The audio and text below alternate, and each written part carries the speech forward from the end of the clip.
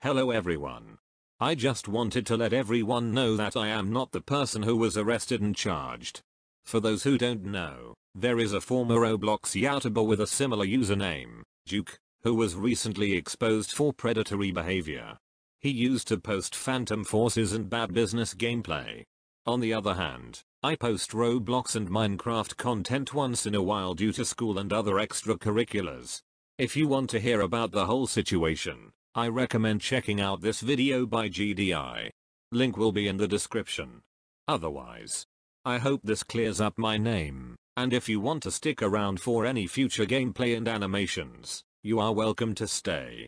Thank you for watching and have a great day.